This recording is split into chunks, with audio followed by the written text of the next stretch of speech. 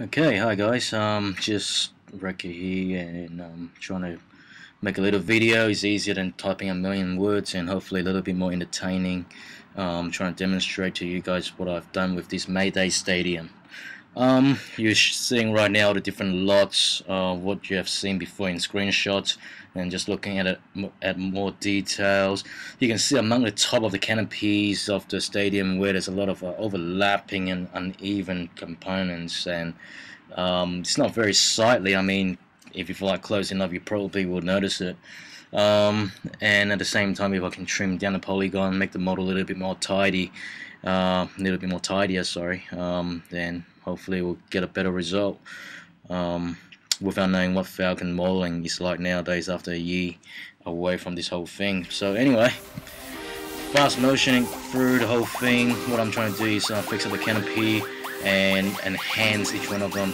The trick is actually make 16 of these components fit together in a circle or slightly oval shape. I mean, it's not really make huge difference, but trying to do a decent job at it. So just jigging it up, fine-tuning it all,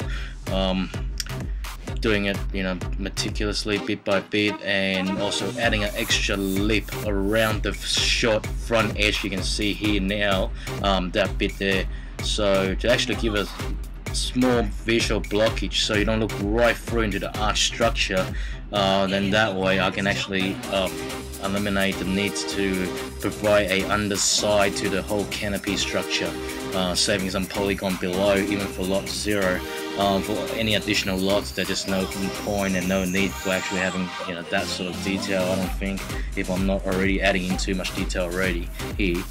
But yeah, this was a major pain in the ass trying to get it all fit right, and I mean, just because it was my skill of 3D modeling at such level that made it into a pain in the ass. So I just want to say, anybody else who knows what they're doing can probably just do one and make an array and then turn it into the whole stadium in front of your eyes.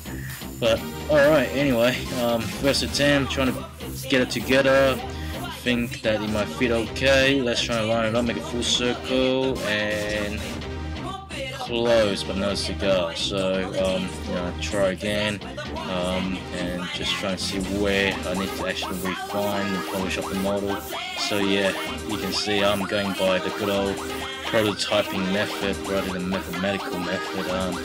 But yeah, anyway, learn a little bit about the interface of the program, especially I haven't used 3D for about a whole year, so just getting back into it is good exercise. But yeah, anyway, getting closer to the actual thing, so trying to fit it back together into the whole Colosseum structure, and blending it all back together, comparing it to my previous model.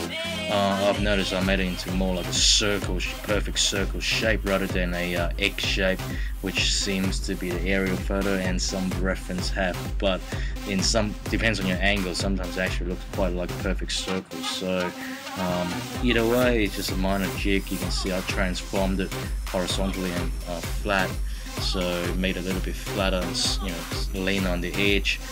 Polygon count so far, I'm trying to test out each one of the pedal and going into the MeshLab software, and somehow it just renders funny. So